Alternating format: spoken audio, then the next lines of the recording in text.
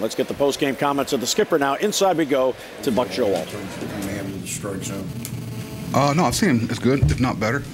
He pitched well. He's pitched some good games for us this year, and in the past I've seen him like that. But he deserved a better fate. They just they pitched a little better than we did today. Buck, didn't add up. I'm sorry. Oh, go ahead. You don't win a game in the second inning, but how tough was that with the? Yeah, we didn't square up many balls. JJ squared up a ball at third base. Craig hit that ball on the button, one hopper right there at him. I'd like to see us get a little lead there, but that's something you'll think about. Plus the game that Mark Akers had in right field. I'll tell you, the one ball Veritek, we were playing him right center. He had to go a long way for that ball. A lot of guys, that situation, sometimes shy away from that ball. And then, of course, the throw he made. It's when you talk about Nick as a baseball player, those are the type of things and those type of conditions that he does something like that reminds you what kind of player he is in person. It was impressive. When a pitcher's walking that many batters, though, it's frustrating that you couldn't do anything with it. Couldn't cash it in. Sometimes you're wildly effective, then all of a sudden he'll throw a couple balls right on the black. And he's a guy that everybody's touted very highly for years when he was first drafted, and he's had his struggles with command. Just there's a fine line between being aggressive and being selective, and I think everybody's always looking for that, and kind of worked in his favor today. Well, Jake, he didn't walk anybody. It's first time this season he hasn't walked anybody. Mm-hmm. How much that improvement is good to see? That's good. He had a good tempo. His delivery was a little quicker to the plate from the stretch, with one exception where the guy stole him at 1-6, which he was pretty good for the most part most of the day, and his tempo was a lot better, which I'm sure his teammates were happy with.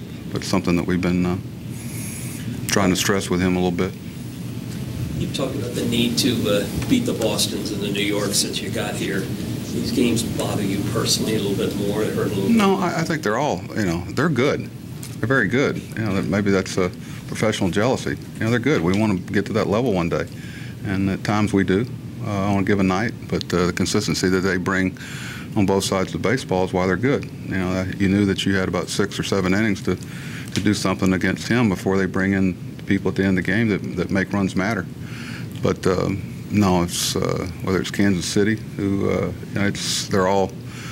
But whether I think a lot of people, I've said many times, forget that Tampa's won this division 2 out of the last 3 years, and that's why it was heartening early in the year when we started off well against them, because we kind of knew that right now that's the barometer as much as Boston and New York. So we play them so many times, and you don't have to have a lot of feedback to realize the level you have to get to is right in front of you.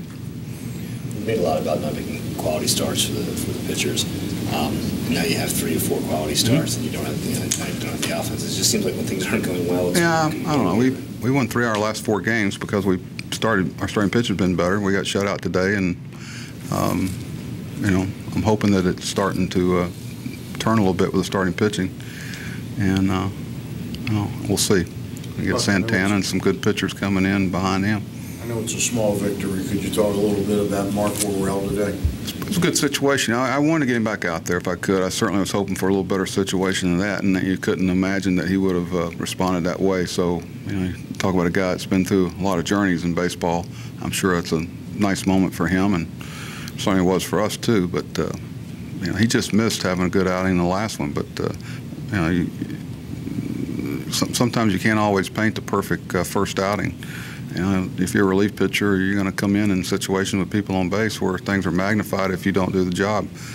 So as tough as that situation was day before yesterday, today might have been a little tougher. I like the way he responded.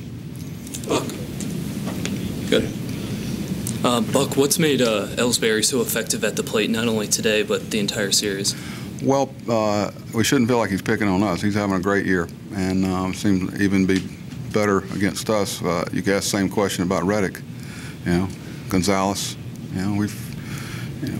But Jeremy showed last night when you get the balls in certain places in certain sequences, you can get them out. But mistakes are magnified. Jake just made a couple of location mistakes, and because of the number of runs that weren't scoring today, it got magnified. I mean, usually on a given night, Jake's outing is good enough for a W.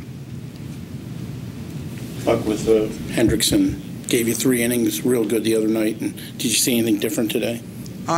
yeah, this falls underneath the no kidding. It's command. This fastball. That's one thing that Mark is usually real good at, and he painted himself in a real hole. There was a fine line there too between not giving in counts, and Mark's not going to sit there and throw a lot of fastballs and fastball counts. He's got to have the command of all his pitches working. It wasn't there for him today. Thanks.